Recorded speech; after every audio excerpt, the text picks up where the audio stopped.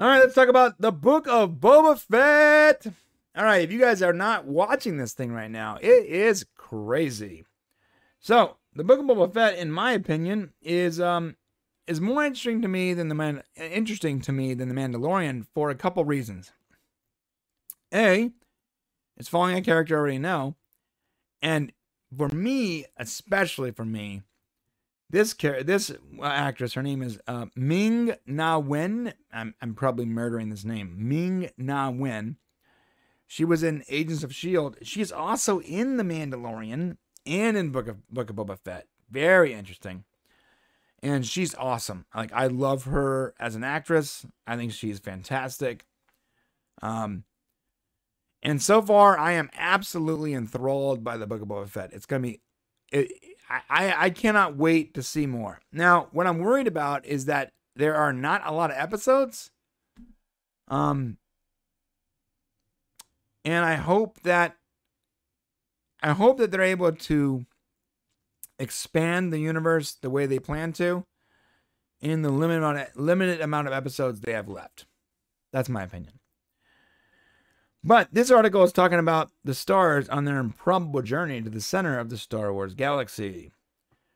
And this is what it says. Star Wars may be a galaxy where no one is ever really gone, but Tamura Morrison, I'm probably murdering this name, and Ming-Na Wen, my God. Their journey to the Book of Boba Fett still defied the most improbable odds. Their characters, Boba Fett and Fennec Shand, were both left for dead on the dangerous sands of Tatooine, and were eventually revived by Jon Favreau's The Mandalorian, the franchise's first live-action series. In Wen's case, her master assassin's character was brought back to life by Fett himself after her demise in Mandalorian Season 1, The Gunslinger. With Shand now indebted to Fett, the duo commandeered Jabba's palace in The Mandalorian Season 2, Coda, which set up the Book of Boba Fett, and the reign atop the throne that once belonged to the Tatooine crime lord Jabba the Hutt. Yeah, that pretty much sums up what's going on. So, some friends of ours have issue with The Mandalorian for some reason. I think that some of their criticisms are just sort of silly. I'll tell you why. Some people are talking about how how Boba Fett is, more swole and like fatter than he was in the movie. That's a stupid criticism. Obviously, it's been like 30 something years. The guy is going to look a little different. His body's going to look different. I know there's ways around that, but I think that we could just understand that as a factor and still enjoy the show. I watched the first 2 episodes and I don't see anything wrong with any of it. Like, there's no like overt political messaging or anything like that. It seems like they're just building a world, and the world is fascinating. This is the world of the original series, the original movies that we all like.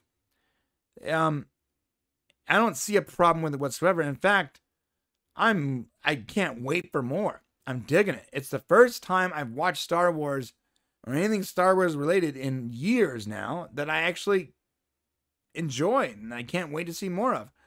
I like The Mandalorian, but I didn't connect with any of the characters like I do with Boba Fett. So while it was okay, like I liked it, I didn't necessarily love it per se. I do love this. So I think that if you are on the fence, you're like, I don't want to waste my time with more Star Wars. Well, this is not like Star Wars that we've been getting. This is definitely a much cooler take on Star Wars. It's more, it's like The Mandalorian. And I hope that the Obi-Wan TV show, when it comes out, is going to be like that too. I hope Obi-Wan, Mandalorian, and the Book of Boba Fett are all in that same style where it's not really family friendly. It's more like, hey, here's Rogue One as a TV show. It reminds me of that. Very Rogue One, again, its style. Anyways, Check it out, guys. If you haven't seen it, go watch it. If you have seen it, let us know what you thought in the comment section down below. And on the way down there, hit the like and subscribe button. Also, let us know how you feel about what's his name? I'm sorry. Tamora Morrison and his overall portrayal of I guess Boba Fett, then Jango Fett, now Boba Fett. Some people are maybe criticizing his acting ability, and I'm sure that's valid. But I can also get past most of like how stiff he is because, it's Boba Fett.